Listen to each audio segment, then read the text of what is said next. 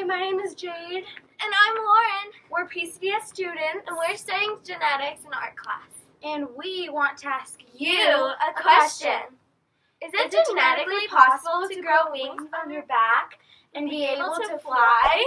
Hi, I'm Dr. Sera Thornton, and I'm a biologist here at MIT. The question of whether we could grow wings is a really interesting one because it's very similar to some other questions that we've answered here at Ask MIT. If you haven't already seen the videos about how to make a unicorn or if humans could engineer ourselves not to need any oxygen, I really recommend that you watch them after this video.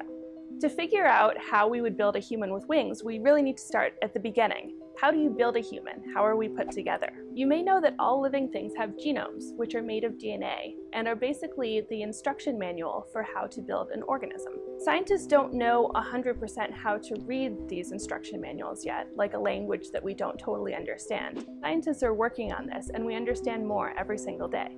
We do know that you started as one cell that followed the instructions given by your genome and divided again and again and again into trillions of cells that assembled according to the instructions of your genome into a human. You have 2 arms, 2 legs, 10 fingers, 10 toes, but no wings.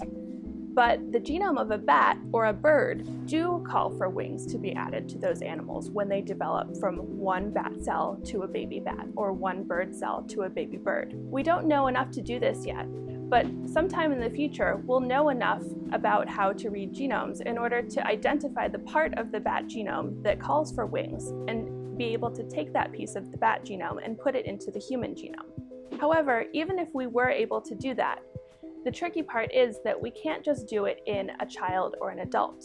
You're already assembled into a human being with no wings, and it's too late to call for wings when you're already fully developed. What we would need to do is take that piece of the bat genome and put it into the genome of a very early unborn baby. Now, this is a really tricky issue because you can't ask an unborn baby if they want wings. So is it really okay to give a human wings without being able to ask their permission? Another really big issue like this that scientists are talking a lot about right now is if you could take that unborn baby and modify their genome so that instead of giving them wings, you would instead cure them of a disease. Would that be okay to do without their permission? What do you think? So there's our roadmap for making a human with wings.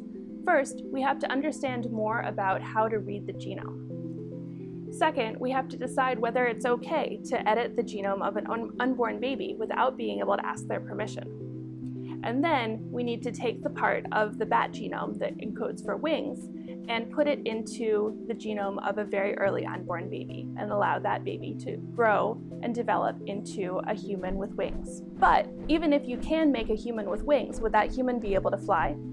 Professor Pereri is going to answer the other half of your question.